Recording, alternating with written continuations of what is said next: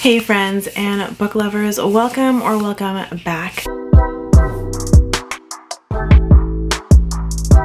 Today I am here to chat with you about Master Artificer by Justin T. Call. This is the sequel to Master of Sorrows by Justin T. Call. It is the Silence of the Gods series by him. Now, I reviewed the first book, Master of Sorrows, and I've put that review. It's spoiler free. It's on my channel, so if you haven't checked it out and you're curious, definitely check that one out before you get into this one. This review will be on the second one, which is Master Artificer, this beautiful book right here. The covers for these never fail to be absolutely stunning. I can't get over it. I feel like they're simple, but they're very ornate, and I think that they're just chef's kiss gorgeous. This is the second one, however. This review will still be spoiler free. It may not be as spoiler free as some prefer because I will have to kind of compare it a little bit to the first one. So there might be things in the review that you might find spoilery if you haven't read the first book. But this review is going to kind of be a, you know, I read the first one, Master of Sorrows, and I was like, oh, it was okay,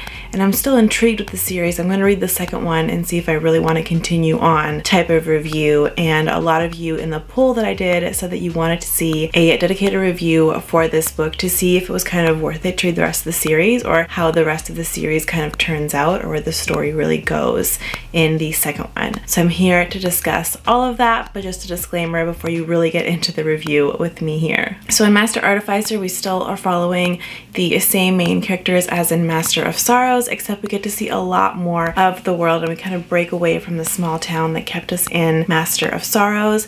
The main characters are still young, in their 17s to the 20s kind of ages, but we don't get that really young prologue-y type of feel to the book. This book squarely puts you in like an epic fantasy, grimdark action and politics. So it gets way more into the nitty-gritty of the story, whereas the first one felt like a prologue. Also, just in general, we do get the POVs of more characters. We got some different POVs in the first one, but in this one, since the characters break off from each other and aren't isolated in the same small town, you see a lot more of their individual POVs and kind of where the world extends to. So you don't just see the world building from one person, you see the world building from multiple different perspectives because the characters break off from each other. They do end up coming together, I think maybe in the later books, but for now a lot of them have separated and you can kind of see where that goes. And then you also end up seeing a lot of the background politics that we didn't see in Master of Sorrows when it came to the elders in the Master of Sorrows story. I have to say it's really interesting where the characters that are in this novel started out in Master of Sorrows and where they ended up here, and some of them have even found their strengths, whereas you might not have seen them have strengths in the first one. So that was also really intriguing and really great to see in this novel. I will say I don't know when the third one comes out. It was supposed to come out the day I'm filming this, February 18th, but I do not see it anywhere. I don't think that's a real date. That's a date that I got from Goodreads, so we'll see. But hopefully some point this year the third one will come out for this series. Just FYI in case anyone's wondering that, because I know I was wondering that too. So I'm going to discuss the writing style. And since this is a sequel from the same author, the writing style hasn't really changed. It is still accessible, it's still fairly easy to read, and it feels really like a classical fantasy. It doesn't feel too modern, it really does feel like those classic epic fantasies that you've read in the past, or that you might even still read now that were published a little while back. I will say the stakes are much higher in this novel since we're not in an isolated town or isolated in the academy anymore. I will just add that the classic fantasy writing style isn't my complete favorite, but I do think it works for some readers' preferences, so I just want to put that out there. If you like that classic fantasy style, you're gonna really like Justin Call's style. I personally really enjoy his stories, and I do find his writing style really easy to read and really accessible, so I do enjoy it. And I have to say, this book is like 800 and something pages, whereas Master of Sorrows was a little more reasonable at like 600, so just beware that you're in for a chonker when you get into this one. And since the writing style is the same, I didn't really have too much to add there, but we'll go into the characters. Now, the characters have endured a lot. They've had the entire first book, which kind of feels more like a prologue, which you really get to see where they come from and where they start out as young adults. But I really enjoyed how some of them at least broke off into their own adventures, into their own paths, and we got to see different perspectives in different parts of the world and the different ways that certain events in the previous book influence the growth or lack thereof in the characters in this book. That was so interesting. We also find out a little bit more of Anev's past and maybe where he could have come from. There's also a lot of speculation, so we still aren't totally certain about everything. You get a lot of really interesting speculation, and this is kind of the book where I, in my opinion, started to see more of that like Dark Lord origin story, which I thought was really interesting, and which is the reason why I started reading this series in the first place. Like I said before, you do find out that the other characters that might not have been as successful in the first book or at the academy find areas where they can be successful in the rest of the world, which is actually pretty realistic and feels pretty relatable. So I also really liked that piece of the character arcs, because every character seems to have their own arc and their own growth. It's focused on the main character, and there are, you know, a set of main characters, but you see growth in all of the characters and you see depth in all of the characters, and it's not overwhelming, but it's just really fun to read. In contrast to the first book as well, these characters are definitely morally gray.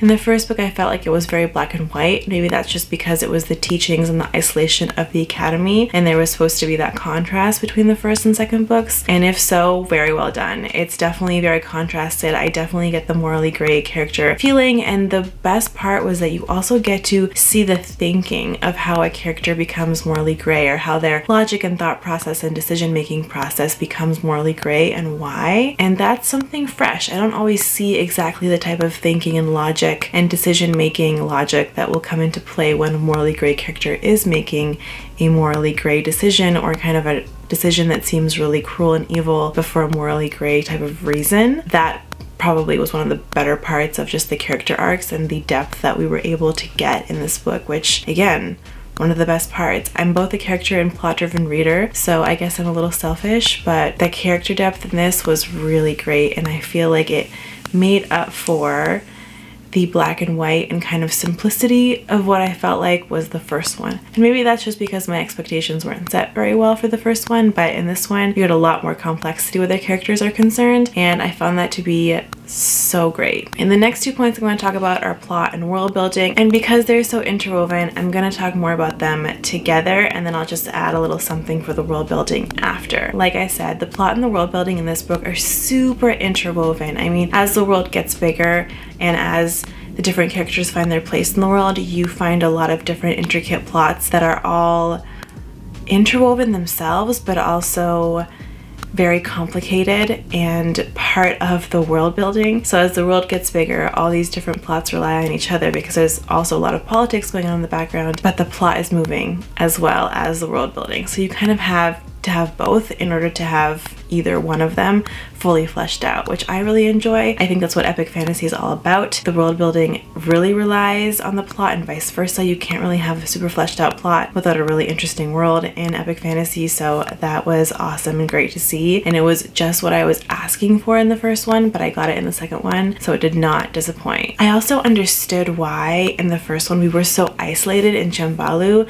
versus why now we get to see more of the world. You get to understand the thinking and the care that goes into making sure the first one felt a little isolated, and that is also really interesting. I think it definitely takes the sequel to understand the first book, and I did have that feeling when I was reading the first book, like, ugh, this isn't going to give me exactly what I want because I need to get more into the story. And if I ever reread the first book, I will definitely have a newer appreciation for what it shows us, and it's, yeah, I really enjoyed that bit. I also love meeting all the new characters. The order that we talk about in the first book, we get to meet all those mages and all the different powers they can do. The magic system is really complicated and also can overlap and break down and combine, and it's very complex that way because there are so many different combinations of magic that you can have. But that again is also really interesting. I think if you have super fans, they're gonna get really into that magic system. It's gonna be very like almost scientific, but then also very like logic, word-based, so it'll be easy to understand at least. In regards to the plot, I will say it was well-paced most of the time. There were some points in the pacing where there was a lot of strategizing being done, so I didn't feel like you were moving a lot. I prefer more action and small explanations of strategy versus more strategy to be kind of discussed and fleshed out. So that's just my personal preference. Others will probably really enjoy that there was more strategic writing in the novel. I just noticed that as something, sometimes I just felt like, okay, yeah, let's just let's get on with it. Like we're standing here too long. Like let's go, let's do something. And there's definitely one point of view that definitely felt very much like they were just standing still for too long until they had to get moving. I understand why. There was definitely like this desperation that you feel for that character, but I just wished in some points that we would just kind of get moving. But in the other plot points, in the other POVs that we're following, things were always moving at a really great pace. So I was really appreciative of the fact that this novel was really well paced and it really did hold my attention, even though it was complex and there were points that felt dense to me that I did have to go back and read a few times. And as you can see, I tabbed the crap out of it. There are so many different color tabs, there are so many interesting points, so much foreshadowing, so many things that I want to go back to when I read the rest of the books in the series whenever they come out, because I think I'll be able to look back and be like, oh yes, it was right there, I saw it.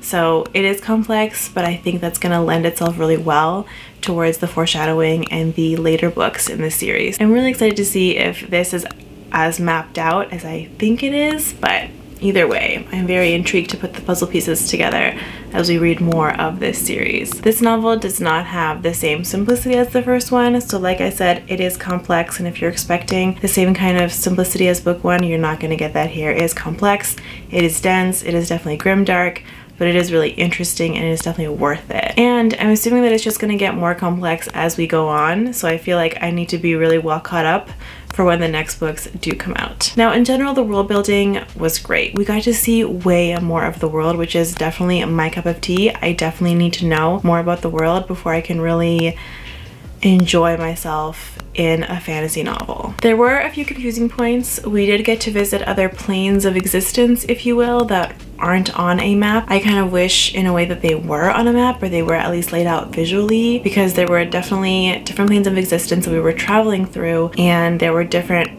parts of those different dimensions that were explained, having to travel through to get to the other dimension. So I would have really appreciated being able to visually map that out, because it was really difficult to kind of visualize that in my head for whatever reason. That was probably the only confusing part of the world building, since we do have a pretty fleshed out, well done map in these books. And the last point that I always go into my reviews is enjoyment, and I think you can tell by this review that I enjoyed it immensely. There were still points that I got kind of stuck on, but I did read this fairly quickly and I was really intrigued the whole time, and I was really surprised at how complex and dense and really interesting. I really enjoyed the magic system, so I really hope we get to dive into that construct more in the later books, as well as maybe the planes of existence, which have to do with other certain types of magic as well. So I really enjoyed this book, and overall I gave it a 4.5 stars. I do think that there's certain things that could be better, or just certain things that are not my preference, but I do think that this novel overall for me was stronger than the first one, though I can see why the first one was done the way it was done and how it lends itself to the story overall. I really did enjoy seeing kind of the beginnings of the Dark Lord origin story, where things start to get a little bit rougher and more grimdark and a little bit more like intense,